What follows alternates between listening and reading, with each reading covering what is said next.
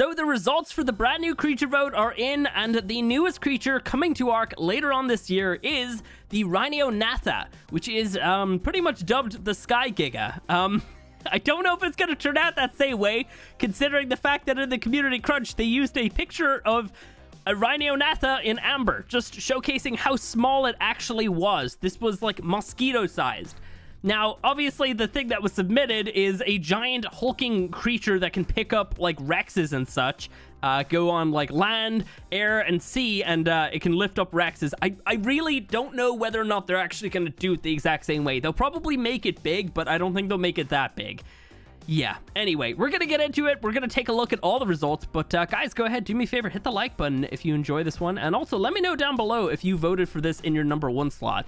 Yeah, speaking of, let's take a little look at all of the results. So they actually have the full breakdown right here. So in round 1, the Rhyniognatha, which was the crocodile creature, dropped out because that had the least amount of votes, followed by the goat, which I believe has been in all 3 creature votes so far. Pretty interesting. It's actually second to last on this one, so clearly, I don't know if that's going to be great to put into the next one.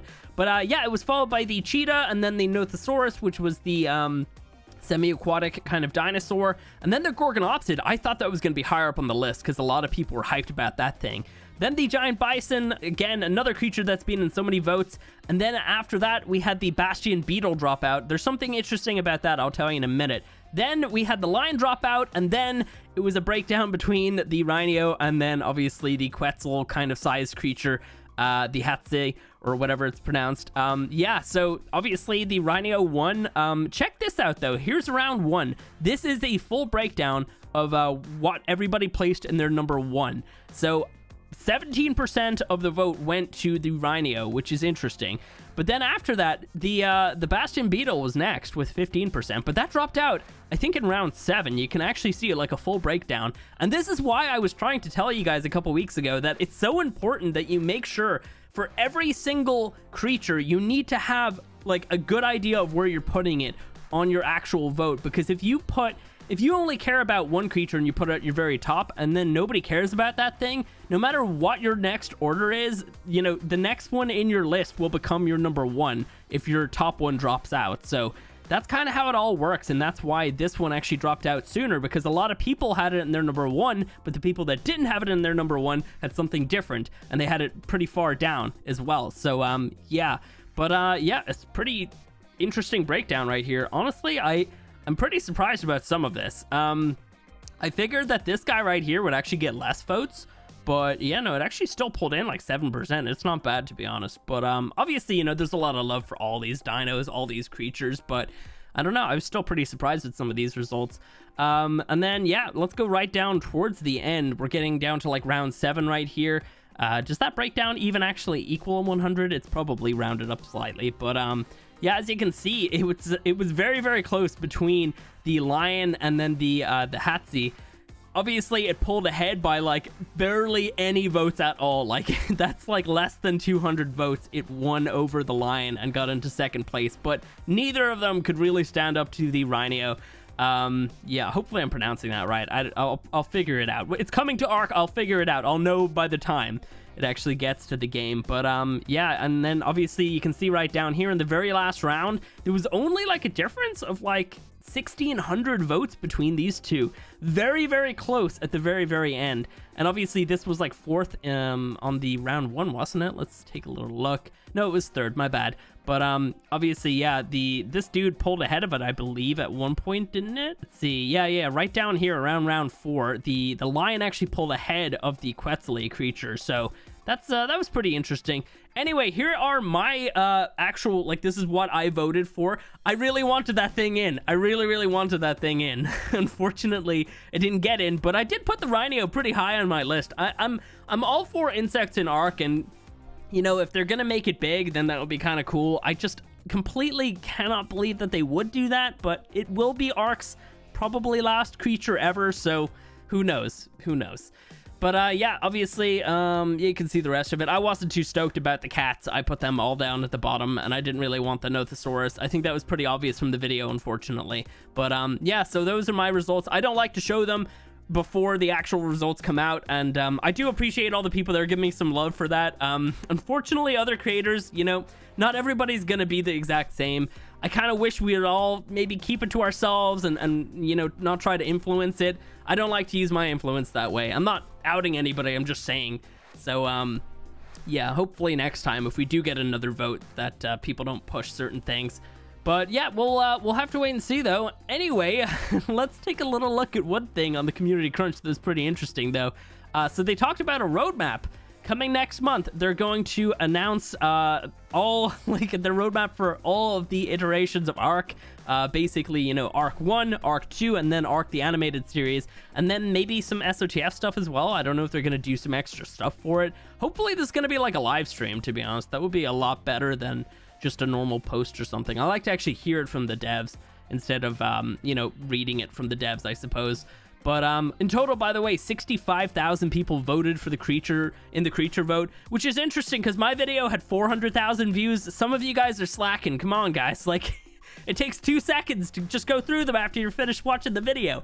It's kind of silly, but I do really try to actually push the creature votes every single time, and hopefully I help to make a dent on that and bring light to it, to the people that don't follow everything ARK related. But yeah, that's still pretty interesting. Like 400,000 people watched that video. That's an insane lack of you guys coming in and actually voting. But yeah, so that's pretty much it. Oh, by the way, SOTF for console, hopefully next week between Wednesday and Friday. I'll probably stream that day. We'll get together and start attacking console people. We'll just get on it and see if we're better than you guys. We'll see. Hopefully it's crossplay day one. We'll have to wait and see with all that. But yeah, I think that's pretty much it, to be honest. I mean, actually, you know what? I do want to talk about the ARK 2 things. One sec. So I didn't actually get to talk about these brand new concepts that came out because I was away at the time. I was literally in a nightclub in Budapest, and like I pull out my phone and I'm like, oh great, dinosaurs. Like, just looking at this stuff.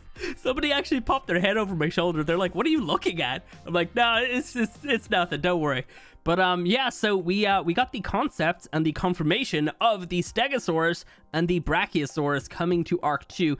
Of course, this is old news for some of you guys. I haven't actually talked about it, so obviously skip past this if you don't want to watch. But yeah, so I want to give you guys my thoughts, and my thoughts are this Stego looks absolutely fierce. I love the extension of all of these extra plates and everything right here, and the extra spikes on the tail. Normally they don't come out this far, but yeah, I gotta say, I'm really digging this Stegosaur. Definitely more than ARK 1 Stegosaur. Who knows if it will actually have all the same kind of abilities? Maybe something similar, but maybe more evolved or something. Speaking of that, actually, I do want to talk about that in just a second, but let's take a little look at the Brachie first. So right here we have the Brachiosaurus, and we already knew this creature was coming to the game. It was in the ARK 2, the first trailer that we got. You could see it in the background along with some Pteranodons, but here is a close look at it because it was tiny in the trailer. You could barely see it. You could just tell it was a Brachie because of its neck. But yeah, I gotta say, this thing looks just really, really cool. I love the spikes, like the kind of added spikes to the back right here. It's almost like a kind of like a tough armor or whatever. So one thing that I'm kind of getting from these ARK 2 creatures is that's actually the Stego.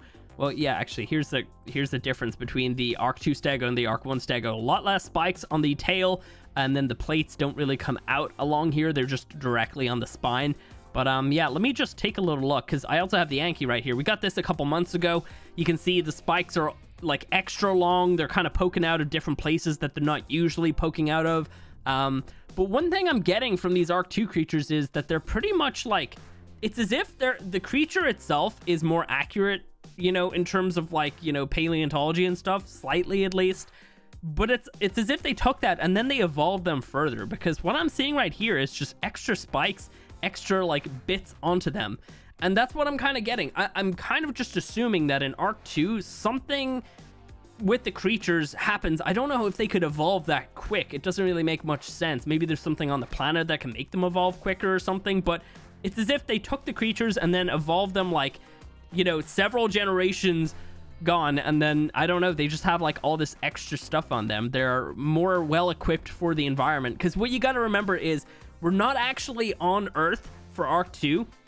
You know, it's a completely different planet. I believe the planet might actually be called a rat, because the like, what are they called? The native enemies that are on there.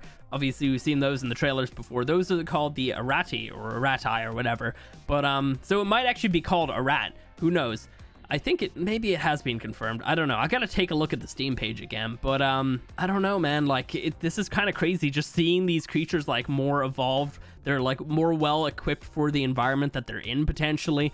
I don't know. It's really, really cool. I'm definitely digging the looks of all three of these guys right here. Obviously, we've had the Anki for many weeks. I actually did a poll. Let me pull up the results for that real quick. Yeah, I did a poll, what is it, like 3 months ago now, for whether or not people prefer the new Anki or the ARK 1 Anki. And a surprising amount of people actually still like the ARK 1 Anki. 28% of people prefer it over the ARK 2 one.